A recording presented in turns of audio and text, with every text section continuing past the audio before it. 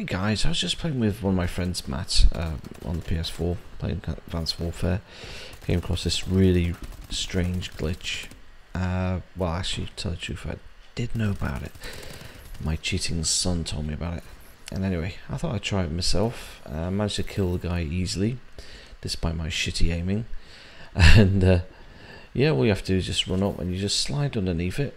Well, crawl, not slide. I just went straight into the plexiglass or whatever the hell it is. And yeah, I just thought I'd give it a whirl, see what weapons you can use against it. How easy it is to get killed in there. So yeah, there's no guy trying to kill me, trying to be sneaky, but you can shoot through the walls and kill a person inside there, so it's not a game wrecker. It'll get patched.